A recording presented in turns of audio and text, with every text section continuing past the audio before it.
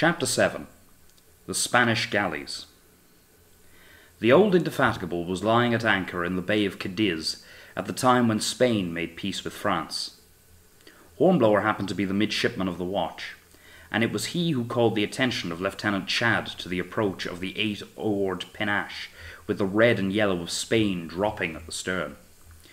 Chadd's glass made out the gleam of gold on epaulette and cocked hat, and bellowed the order for side boys and marine guard to give the traditional honours to a captain in an allied service. Pellew, hurriedly warned, was at the gangway to meet his visitor, and it was at the gangway that the entire interview took place. The Spaniard, making a low bow with his hat across his stomach, offered a sealed envelope to the Englishman. "Here, Mr. Hornblower," said Pellew, holding the letter unopened. "Speak French to this fellow. Ask him to come below for a glass of wine." But the Spaniard, with a further bow, declined the refreshment, and, with another bow, requested that Pellew open the letter immediately. Pellew broke the seal and read the contents, struggling with the French, which he could not read to a small extent, although he could not speak it at all. He handed it to Hornblower. "This means the Dagos have made peace, doesn't it?" Hornblower struggled through 12 lines of compliments addressed by His Excellency, the Duke of Belchita, Grandee of the First Class, with 18 other titles ending with Captain General of Andalusia, to the most gallant ship captain, Sir Edward Pellew, Knight of the Bath. The second paragraph was short, and contained only a brief intimation of peace. The third paragraph was as long as the first, and repeated its phraseology almost word for word in a ponderous farewell. "That's all, sir," said Hornblower. But the Spanish captain had a verbal message with which to supplement the written one. "Please tell your captain," he said in his lisping Spanish French, "that now, as a neutral power, Spain must enforce her rights. You have already been at anchor here for 24 hours. 6 hours from now," the Spaniard took a gold watch from his pocket and glanced at it, "if you are within range of the batteries at Puntales, there will be given orders to fire on you." Hornblower could only translate the brutal message without any attempt at softening it, and Pellew listened, white with anger despite his tan. "Tell him," he began, and then mastered his rage. "Damn if I'll let him see he's made me angry." He put his hat across his stomach and bowed in as faithful an imitation of the Spaniard's courtliness as he could manage, before he turned to Hornblower. "Tell him I have received his message with pleasure. Tell him that I much regret the circumstances as separating him from me, and that I hope I shall always enjoy his personal friendship, whatever the relations between our countries. Tell him... Oh, you can tell him the sort of thing I want, can't you, Hornblower? Let's see him over the side with dignity. Side boys, boatswain's mates, drummers!" Hornblower poured out compliments to the best of his ability, and at every phrase the two captains exchanged bows. The Spaniard withdrawing a pace at each bow, and Pellew following him up, not to be outdone in courtesy. The drums beat a ruffle, the marines presented arms, the pipes shrilled and twittered until the Spaniard's head had descended to the level of the main deck, when Pellew stiffened up, clapped his hat on his head, and swung round on his first lieutenant. "Mr. Eccles, I want to be under way within the hour, if you please." Then he stamped down below to regain his equanimity in private.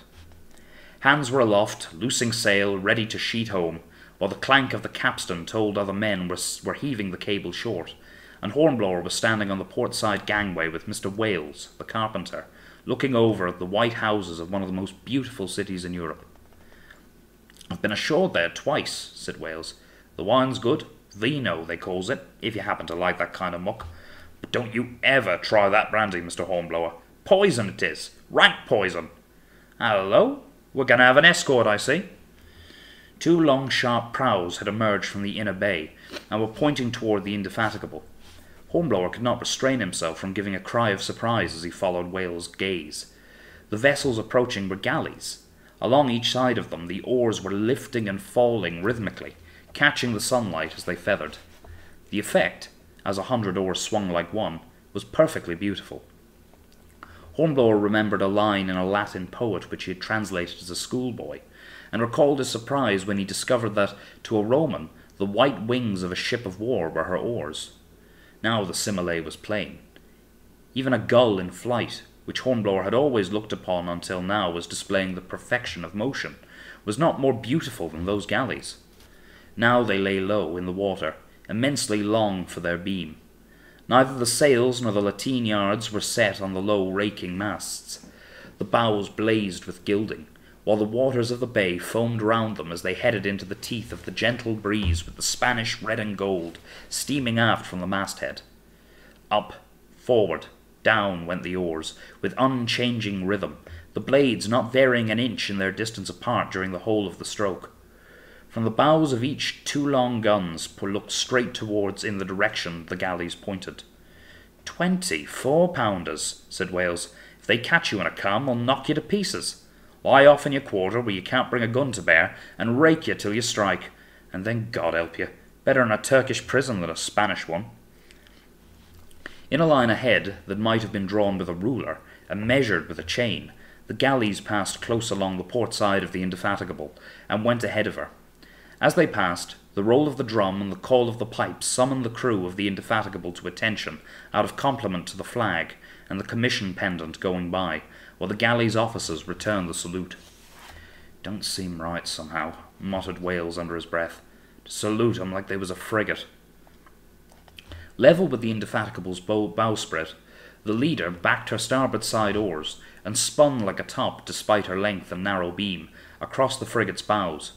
The gentle wind blew straight to the frigate from the galley, and then from her consort as the latter followed, and a foul stench came back on the air, and assailed Hornblower's nostrils, and not Hornblower's alone, clearly, for it brought forth cries of disgust from all the men on deck. "They all stink like that," explained Wales. 4 men to the oar and 50 oars. 200 galley slaves, that is, all chained to their benches. When you goes aboard one of them as a slave, you're chained to your bench, and you's never unchained until they drop you over the side.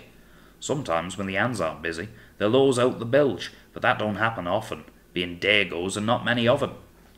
Hornblower, as always, sought exact information. "How many, Mr. Wales?" 30, maybe. Enough to hand the sails if they're making a passage, or to man the guns.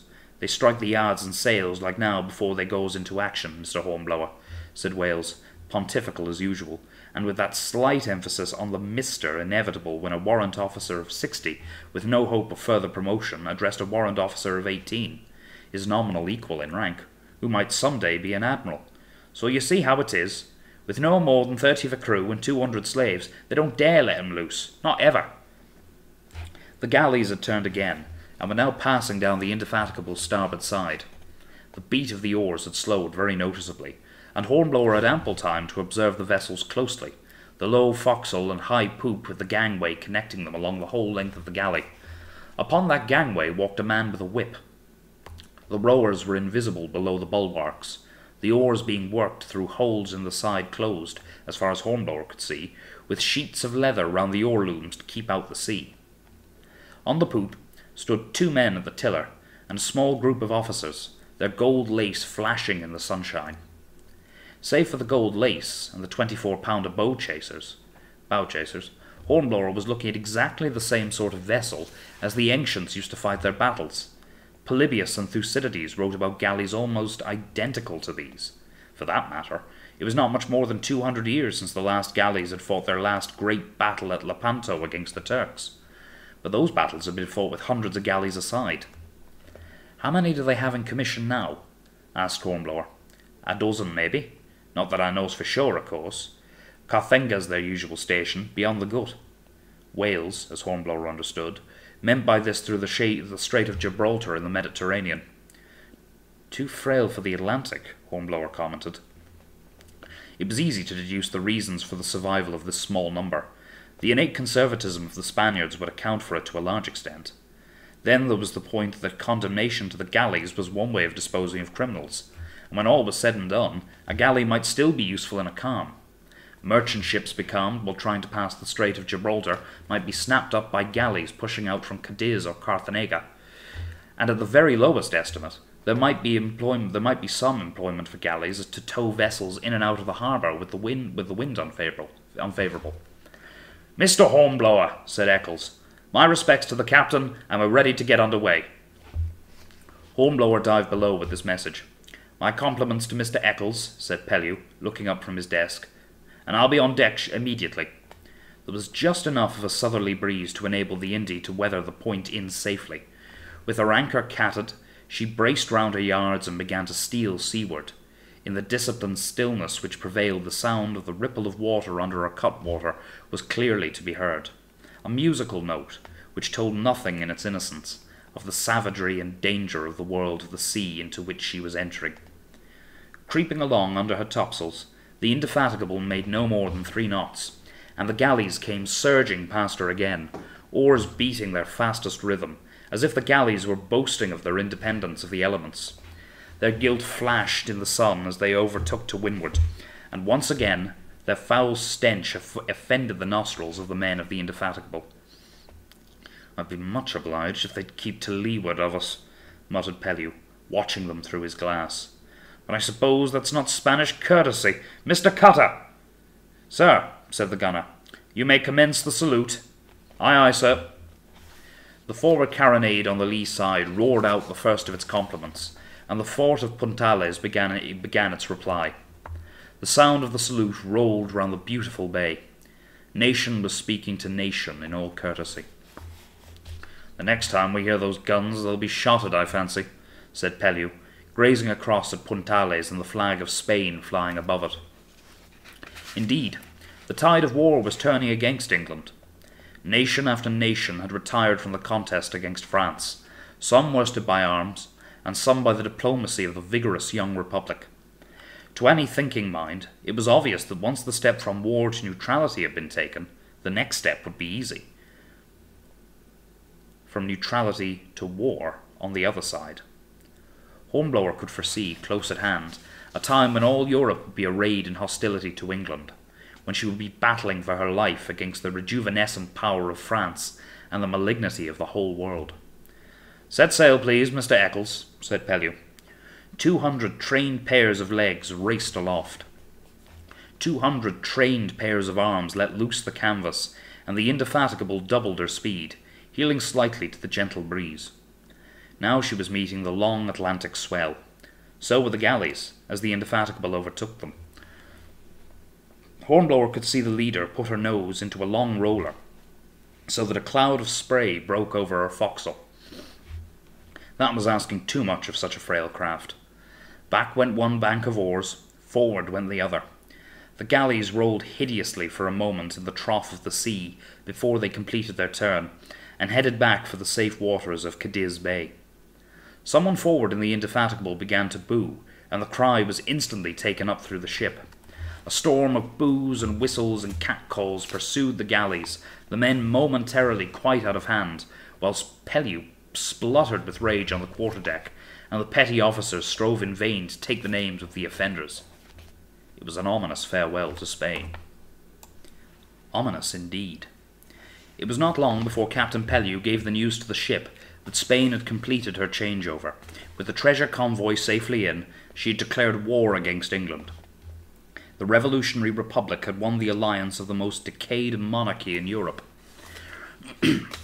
British resources were now stretched to the utmost.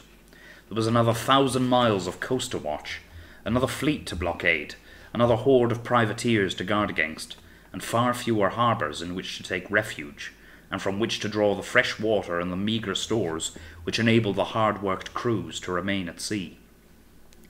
It was then that friendship had to be cultivated with the half-savage Barbary states, and the insolence of the Deys and the Sultans had to be tolerated so that North Africa could provide the skinny bullocks and the barley grain to feed the British garrisons in the Mediterranean, all of them beleaguered on land, and the ships which kept open the way to them. Oran, Tetuan, Algiers wallowed in unwontedly honest prosperity with the influx of British gold. It was a day of glassy calm in the Straits of Gibraltar. The sea was like a silver shield, the sky like a bowl of sapphire, with the mountains of Africa on the one hand, the mountains of Spain on the other, as dark serrations on the horizon. It was not a comfortable situation for the Indefatigable, but that was not because of a blazing sun which softened the pitch in the deck seams. There is almost always a slight current setting inwards into the Mediterranean from the Atlantic, and the prevailing winds blow in the same direction. In a calm like this, It was not unusual for a ship to be carried far through the straits, past the Rock of Gibraltar, and then to have to beat for days and even weeks to make Gibraltar Bay. So the Pellew was not unnaturally anxious about his convoy of grain ships for Oran. Gibraltar had to be revictualled. Spain had already marched an army up for the siege, and he dared not risk being carried past his destination. His orders to his reluctant convoy had been enforced by flag and gun signals, for no short-handed merchant ship relished the prospect of the labour Pellew wished to be executed. The Indefatigable, no less than her convoy, had lowered boats, and the helpless ships were now all in tow. That was back-breaking, exhausting labour, the men at the oars tugging and straining, drawing the oar blades through the water, while the tow lines tightened and bucked with superhuman perversity, and the ships sheered freakishly from side to side. It was less than a mile an hour that the ships made in this fashion, at the cost of the complete exhaustion of the boat's crews, but at least it postponed the time when the Gibraltar current would carry them to leeward, and similarly gave more chance for the longed-for southerly wind. 2 hours of a southerly wind was all they wished for, to waft them up to the mole. Down in the Indefatigable's longboat and cutter, the men tugging at their oars were so stupefied with their toil that they did not hear the commotion in the ship. They were just tugging and straining under the pitiless sky, living through their 2-hour spell of misery, but then they were roused by the voice of the captain himself, hailing them from the forecastle. "Mr. Bolton! Mr. Chadd! Cast off there, if you please! You better come and arm your men at once. Here come our friends from Cadiz." Back on the quarter-deck, Pellew looked through his glass at the hazy horizon. He could make out from here by now what had first been reported from the masthead. "They're heading straight for us," he said. The 2 galleys were on their way from Cadiz. Presumably a fast horseman from the lookout point at Tarifa had brought them the news of this golden opportunity, of the flat calm and the scattered and helpless convoy. This was the moment for galleys to justify their continued existence. They could capture, and at least burn, although they could not hope to carry off, the unfortunate merchant ships, while the Indefatigable lay helpless, hardly out of cannon range. Pellew looked round at the 2 merchant ships and the 3 brigs. One of them was within half a mile of him, and might be covered by his gunfire, but the others, a mile and a half, 2 miles away, had no such protection. "Pistols and cutlasses, me lads!" he said to the men pouring up from overside. "Clap onto that stay tackle now! Smartly with that carronade, Mr. Cutler!" The Indefatigable had been in too many expeditions where minutes counted to waste any time over these preparations. The boat's crews seized their arms, the 6-pounder carronades were lowered into the bows of the cutter and longboat, and soon the boats, crowded with armed men and provisioned against the sudden emergency, were pulling away to meet the galleys. "What the devil do you think you're doing, Mr. Hornblower?" Pellew had just caught sight of Hornblower in the act of swinging out of the jolly boat, which was his special charge. He wondered what his midshipman thought he could achieve against a war galley with a 12-foot boat and a crew of 6. "We can pull to one of the convoy and reinforce the crew, sir," said Hornblower.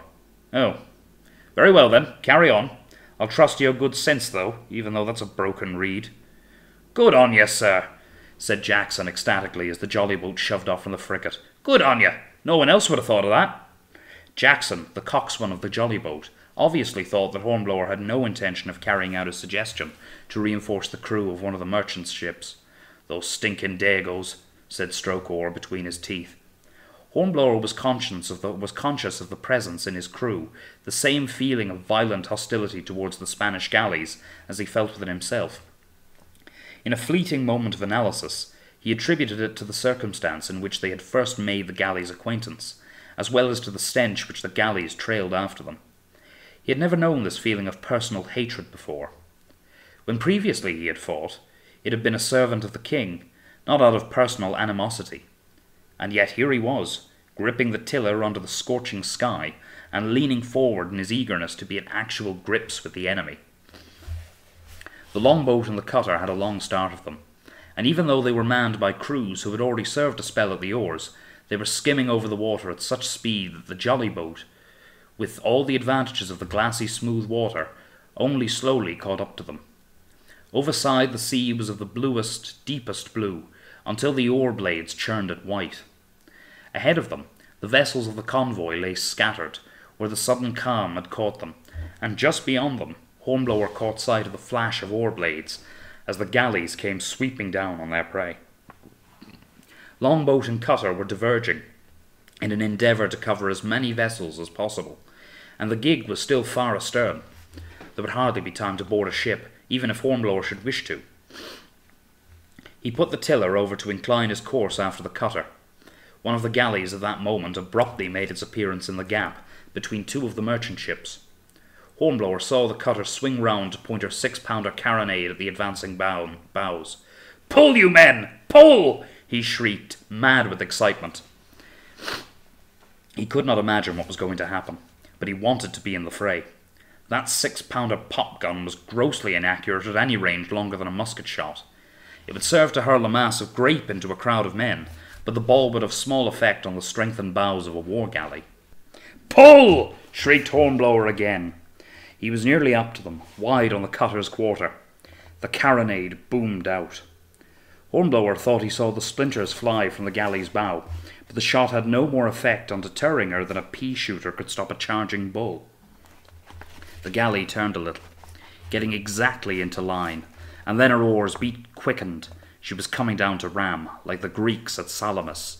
"Pull!" shrieked Hornblower. Instinctively, he gave the tiller a touch to take the jolly-boat out into a flanking position. "Easy, easy!"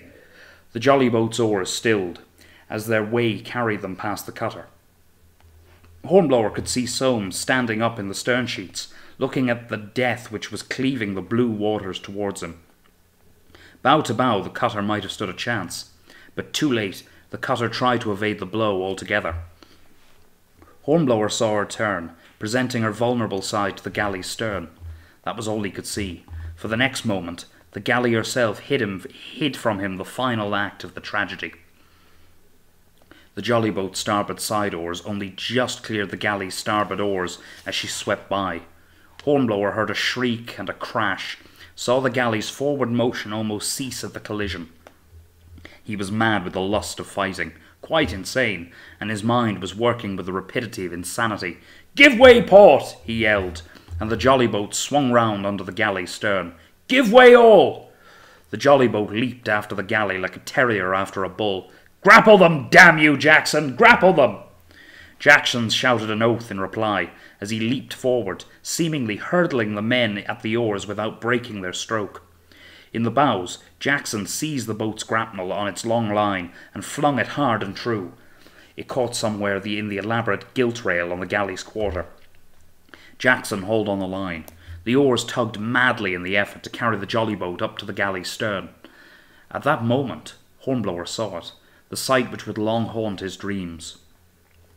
Up from under the galley's stern came the shattered forepart of the cutter, still with men clinging to it who had survived the long passage under the whole length of the galley which had overrun them. There were straining faces, empurpled faces, faces already relaxing in death. But in a moment it was past and gone, and Hornblower felt the jerk transmitted through the line to the jolly-boat as the galley leaped forward. "I can't hold her!" shouted Jackson. "Take a turn round the cleat, you fool!" The galley was towing the jolly-boat now, dragging her along at the end of a 20-foot line close on her quarter, just clear of the arc of her rudder. The white water bubbled all around her. Her bows were cocked up with the strain. It was a mad moment, as though they had harpooned a whale.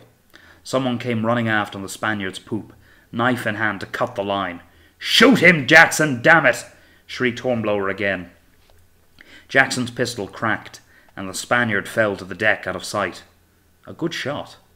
Despite his fighting madness, despite the turmoil of rushing water and glaring sun, Hornblower tried to think out his next move. Inclination and common sense alike told him that the best plan was to close with the enemy, despite the odds. "Pull up to them there!" he shouted. Everyone in the boat was shouting and yelling. The men in the bows of the jolly-boat faced forward and took the grapnel line and began to haul in on it, but the speed of the boat through the water made any progress difficult, and after a yard or so had been gained, the difficulty became insurmountable, and for the grapnel was caught in the poop rail 10 or 11 feet above the water, and the angle of pull became progressively steeper as the jolly-boat neared the stern of the galley. The boat's bow cocked higher out of the water than ever. "Belay!" said Hornblower, and then, his voice rising again, "Out pistols, lads!" A row of 4 or 5 swarthy faces had appeared at the stern of the galley. Muskets were pointing into the jolly boat, and there was a brief but furious exchange of shots. One man fell groaning into the bottom of the jolly boat, but the row of faces disappeared.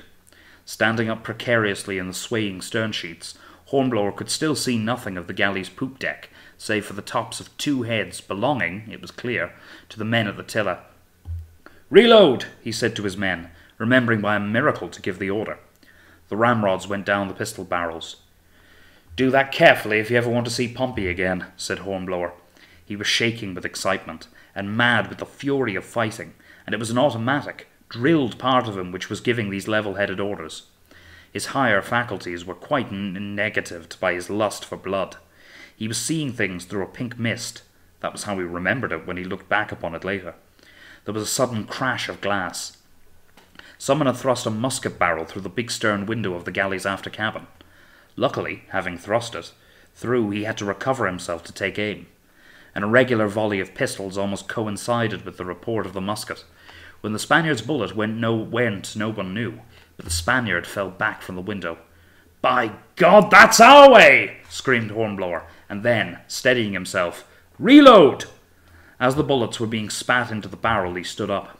His unused pistols were still at his belt. His cutlass was at his side. "Come aft here," he said to stroke oar. The jolly boat would stand no more weight in the bows than she had already. "And you two!" Hornblower poised himself on the thwarts, eyeing the grapnel line of the cabin window.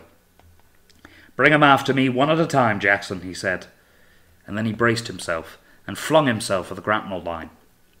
His feet grazed the water as the line sagged, but using all his clumsy strength, his arms carried him upwards. Here was the shattered window at his side. He swung up his feet, kicked out a big remaining piece of the pane, and then shot his feet through, and then the rest of himself. He came down on the deck of the cabin with a thud. It was dark in here compared with the blinding sun outside. As he got to his feet, he trod on something which gave out a cry of pain, the wounded Spaniard evidently, and the hand with which he drew his cutlass was sticky with blood.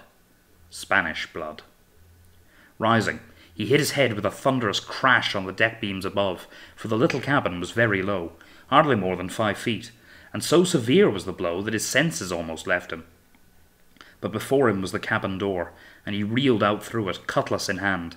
Over his head he heard a stamping of feet, and shots were fired behind him and above him. A further exchange, he presumed, between the jolly boat and the galley's stern rail.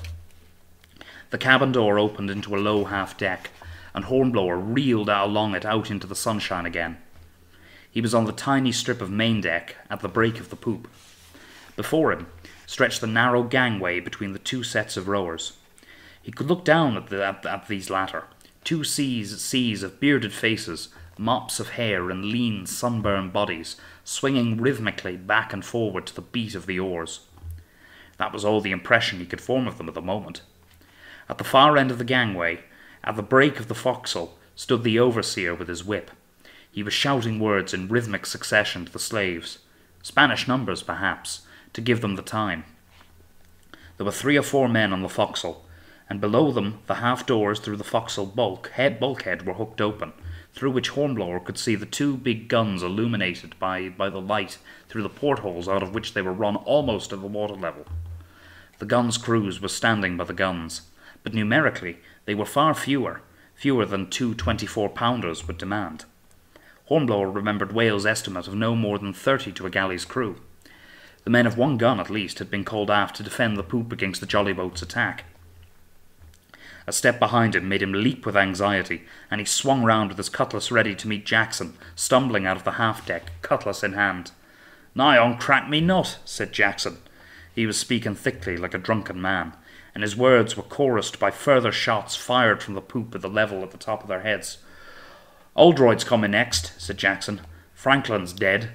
On either side of them, a companion ladder mounted to the poop deck. It seemed logical, mathematical, that they should each go up one by one, but Hornblower thought better of it. "Come along then," he said, and headed for the starboard ladder, and with Oldroyd putting in an appearance at that moment, he yelled to him to follow. The hand ropes of the ladder were twisted red and yellow cord. He could even notice that as he rushed up the ladder, pistol in hand and cutlass in the other. After the first step, his eye was above deck level.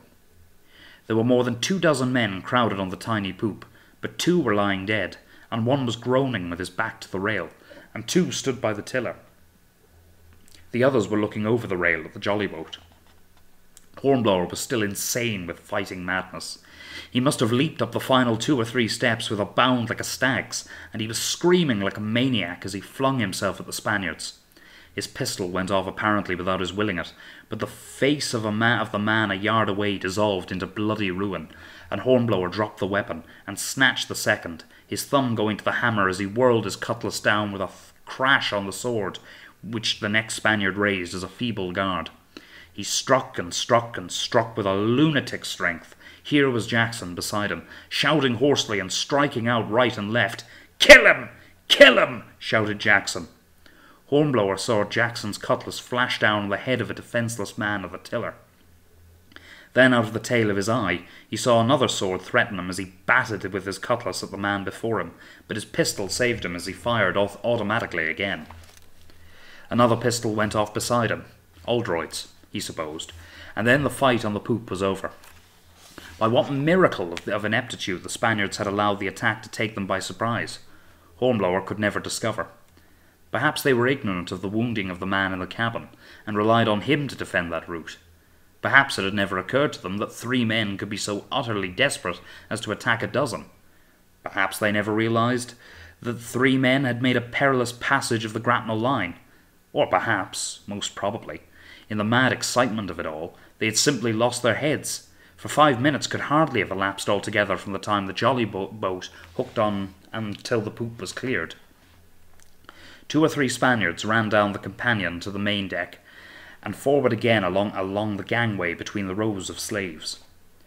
One was caught against the rail, and made a gesture of surrender, but Jackson's hand was already at his throat. Jackson was a man of immense physical strength. He beat the Spaniard back over the rail, farther and farther, and then caught him by the thigh with his other hand, and heaved him over. He fell with a shriek before Hornblower could interpose. The poop deck was covered with writhing men, like the bottom of a boat filled with flapping fish. One man was getting to his knees when Jackson and Oldroyd seized him. They swung him up to toss him over the rail. "Stop that!" said Hornblower, and quite callously they dropped him again with a crash on the bloody planks. Jackson and Oldroyd were like drunken men, unsteady on their feet, glazed of eye, and stertorous of breath. Hornblower was just coming out of his insane fit. He stepped forward to the break of the poop, wiping the sweat out of his eyes while trying to wipe away the red mist that tinged his vision. Forward by the forecastle were gathered the rest of the Spaniards, a large group of them. As Hornblower came forward, one of them fired a musket at him, but the ball went wide. Down below him, the rowers were still swinging rhythmically forward and back, their hairy heads and the naked bodies moving in time to that of the oars, in time to the voice of the overseer too, for the latter was still standing on the gangway. The rest of the Spanish were clustered behind him, calling the time. "Seis! Seit! Ocho! Stop!" bellowed Hornblower. He walked to the starboard side to be in full view of the starboard side rowers. He held up his hand and bellowed again. A hairy face or 2 was raised, but the oars still swung. "Uno! Dos! Tres!" said the overseer. Jackson appeared at Hornblower's elbow and levelled a pistol to shoot the nearest rower. "Oh, belay that!" said Hornblower testily. He knew he was sick of killings now. "Find my pistols and reload them." He stood at the top of the companion like a man in a dream, in a nightmare. The galley slaves went on swinging and pulling. His dozen enemies were still clustered at the break of the forecastle 30 yards away, while behind him the wounded Spaniards groaned away their lives. Another appeal to the rowers was much ignored, as the preceding ones. Oldroyd must have had the clearest head, or had recovered himself the quickest. "I'll hold down the colours, shall I, sir?" he said. Hornblower woke from his dream. On a staff above the taffrail fluttered the yellow and red. "Yes, hold him down at once," he said. Now that his mind was clear, and his horizon was no longer bounded by the narrow limits of the galley, he looked about him, over the blue, blue sea. There were the merchant ships. Over there lay the Indefatigable. Behind him boiled the white wake of the galley, a curved wake. Not until that moment did he realize he was in control of the tiller, and that for the last 3 minutes the galley had been cutting over the blue seas unsteered. "Take the tiller, old droid," he ordered. Was that a galley disappearing into the hazy distance? It must be. And far in its wake was the longboat, and there, on the port bow, was the gig, resting on her oars. Hornblower could see little figures standing in the bow and waving in the bow and stern, and it dawned upon him that this was in acknowledgment of the hauling down of the Spanish colours. Another musket banged off forward, and the rail close at his hip was struck with a tremendous blow which sent gilded splinters flying in the sunlight. But he had all his wits about him again, and he ran back over the dying men. At the after end of the poop, he was out of sight of the gangway and safe from shot. He could still see the gig on the port bow. "Starboard your helm, old droid." The galley turned slowly. Her narrow length made her unhandy if the rudder was not assisted by the oars. But soon the bow was about to obscure the gig. "Midships!" Amazing that there, leaping in the white water that boiled under the galley's stern, was the jolly boat, with 1 live man and 2 dead men still aboard. "Where are the others, Bromley?" yelled Jackson. Bromley pointed overside. They had been shot from the taffrail at the moment that Hornblower and the others were preparing to attack the poop. "Then why in the hell don't you come aboard?" Bromley took hold of his left arm with his right. The limb was clearly useless. There was no reinforcement to be obtained here, and yet full possession must be taken of the galley. Otherwise it was even conceivable that they'd be carried off into Algeciras. Even if they were masters of the rudder, the man who controlled the oars dictated the course of the ship if he willed. There was only one course left to try. Now that his fighting madness had ebbed away, Hornblower was in a sombre mood. He did not care what happened to him. Hope and fear alike deserted him, along with his previous exalted condition. It might be resignation that possessed him now. His mind, still calculating, told him that the only one thing left to do to achieve victory he must attempt it, and the flat, dead condition of his spirits enabled him to carry the attempt through like an automaton, unwavering and emotionless. He walked forward to the poop rail again. The Spaniards were still clustered at the far end of the gangway, with the overseer still giving the time to the oars. He looked up at him as he stood there. With the utmost care and attention, he sheathed his cutlass, which he had held in his hand up until that moment. He noticed the blood on his coat and on his hands as he did so. Slowly, he settled the sheathed weapon at his side. "My pistols, Jackson," he said. Jackson handed him the pistols, and with the same callous care he thrust them into his belt. He turned back to Old Droid, the Spaniards watching every movement with fascination. "Stay by the tiller, Old Droid. Jackson, follow me. Do nothing without my orders." With the sun pouring down on his face, he strode down the companion ladder, walked to the gangway, and approached the Spaniards along it. On either side of him, the hairy heads and naked bodies of the galley slaves still swung with the oars.